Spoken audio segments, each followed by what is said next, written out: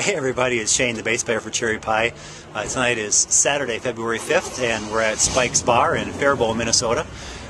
Closer to my neck of the woods. I live in Minneapolis, so it's kind of nice to have the guys from the east come back over here to have a little bit of fun with us in Minnesota. In this episode, we'll get a little bit of live coverage inside.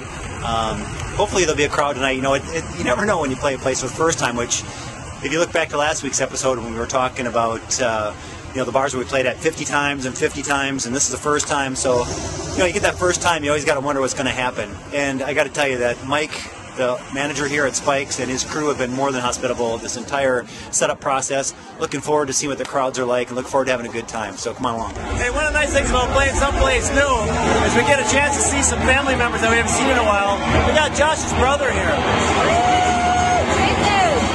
Jason, where do you live, Jason?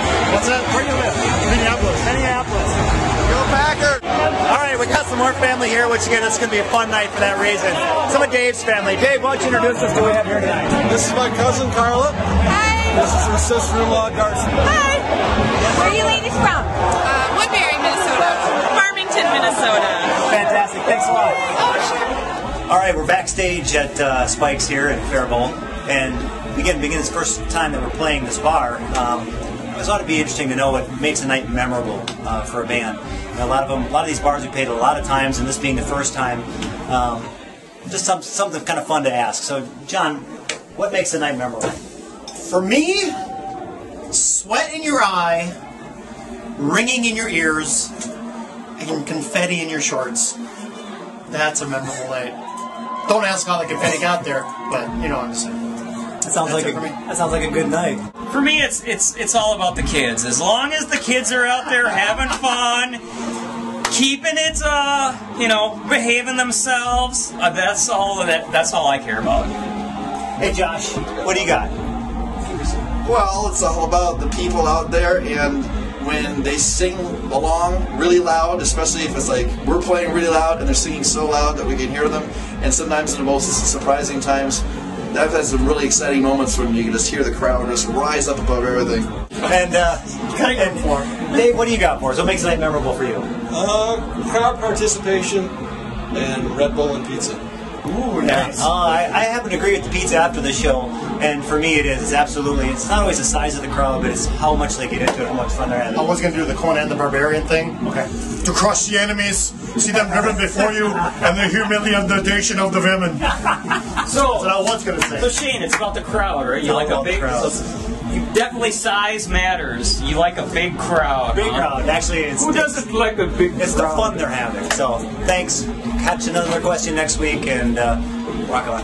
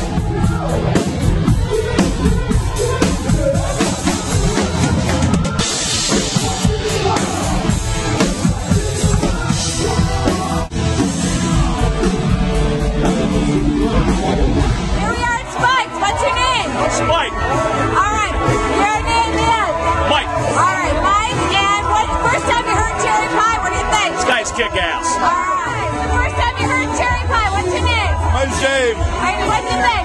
They rock, the best. Woo! What's your name? What do you think of cherry pie? Here we go. What's your name? Rob Sutherland. What do you think about cherry pie? They're great. Lead singer, extremely good. Guitarist and bassist work together very, very well. The drummer, more personality than anybody I've ever seen. Love it. My name is Jeff Merworth, and their music is so dead on. I'm Barb, and my favorite part of the show is Shake. My name is Brandon. First time I heard Cherry Pie was today, which is February 5th, 2011.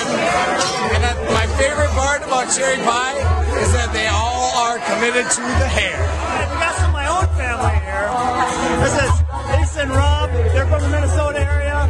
They came down, I think, last summer for State Fair, but now they